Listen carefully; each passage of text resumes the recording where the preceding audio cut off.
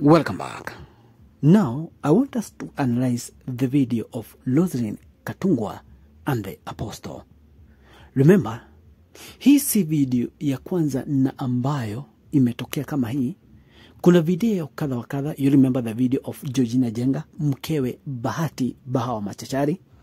You remember the video of Mary Rincon, gospel artist wa Kikuyu. You remember the video of Samiro, gospel artist wa Kikuyu. So, this is not the first thing, and this is not the first video kuonekana. Remember, kunasemekana ya kona kuwa hii video si haikuchukuliwa jana ama juzi, ni video ambayo imekakana. Kusemekana ya kona kuwa hii ilikuwa kitambo kiasi, maybe last year, but one ndo ilichukuliwa. But ladies and gentlemen, kuna makosa moja watu wanafanya, ama kuna makosa moja watu hufanya.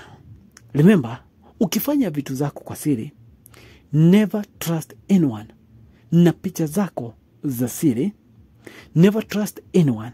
Na video zako za siri, ama mkifanya matendo yenyu ya siri, never trust anyone na hiyo video. Don't trust even yourself na hiyo video. So, don't record yourself because you don't trust yourself na hiyo video. Because this is one time uko na hiyo simu, mara nyingine hauna hiyo simu, umepatia mtu mwingine.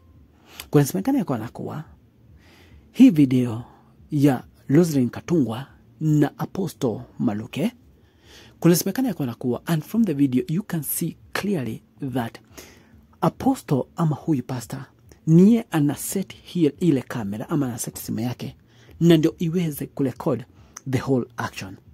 Wana record part 1 inaisha, wana record part 2 tena na inaisha. Remember, hii video moja inakatakatwa, ina part 1 na part 2. Part 1 yote inaisha, part 2 tena wana record inaisha. So, a pastor niye aliweza kurecord na akaweka kwa simu yake. Kuna semekana ya kwa kuwa mkewe huyu pastor niye aliweza kwenda, remember hizi ni nduru za kuaminika na ni rumors, aliweza kwenda kwa simu ya bwanake, akapata zile picha na akaweza kuzirelease. Let me ask you a question. Yes, simu tuliona ni huyu jamani alianza kurekodi. Simu ni yake. Ni nani mwenye ako karibu sana na hiyo simu yake isipokuwa bibi yake? Question. So, maybe hizo rumors ni za ukweli that maybe ni bibi yake aliweza kuachilia zile picha. Number 2, akaweka zile video kwa simu yake, akijua ya kuwa ile simu pia bibi yake anaweza muitisha na aingie, ama awacha kama simu haijalock. Jamaa wetu alalama, maybe hata ameambia bibi yake mambo ya password. Bibi yake kama huyu jamaa amelala usiku, aingie kwa simu, in the process aone zile video, ajitumie, alafu adelete. That's what normally happens. So, mbona ujiweke zile vitu kwa simu yako? Because that's one of the biggest mistake. Kama uko na bibi na maybe haujaficha zile video, na kama umeficha haujaficha sana in a way that mtu atapata. Remember, hata kama huyo pastor ni alikuwa na hizo video, then akatumia Roseline, maybe bishte ya Roseline ni aliona, because no matter ati bibi yao jamani ni link, but maybe si bibi yake, maybe hata alitumia Katungwa, na in the process ya Katungwa maybe kusaidia na video, mtu mwingine akaona akajitumia. Because mtu mwenye alilink hizi video, number 1, lazima awe karibu sana either na pastor ama na Roseline Katungwa.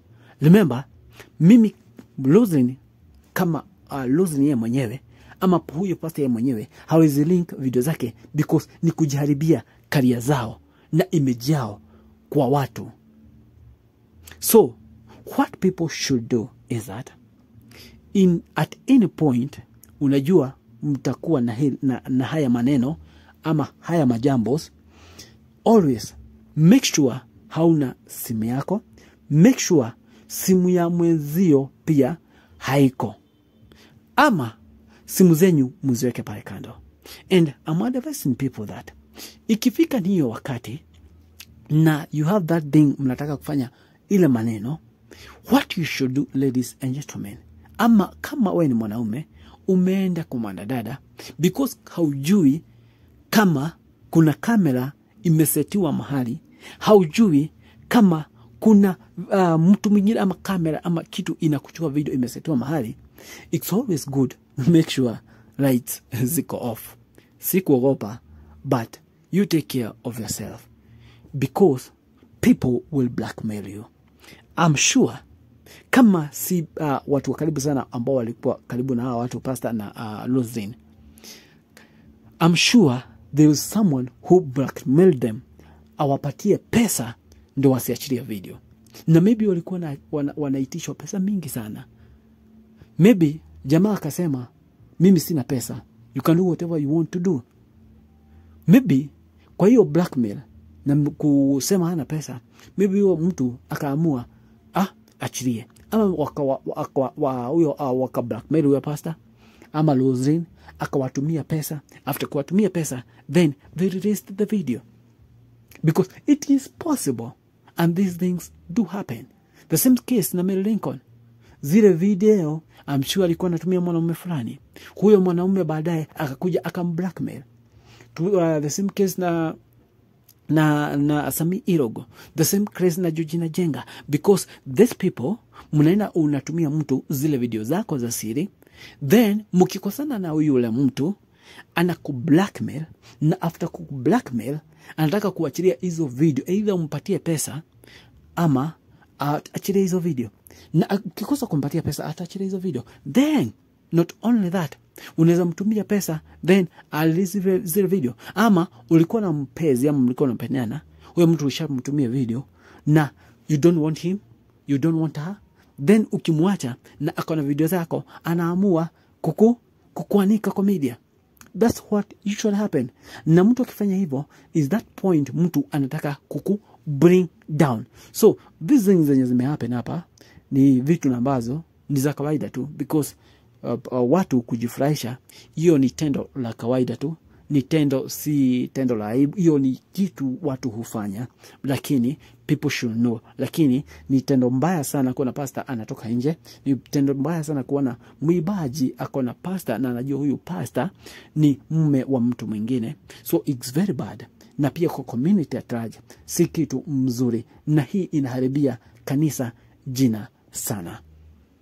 What do you think, ladies and gentlemen? Please make sure you subscribe to my YouTube channel. God bless you. God bless Kenya.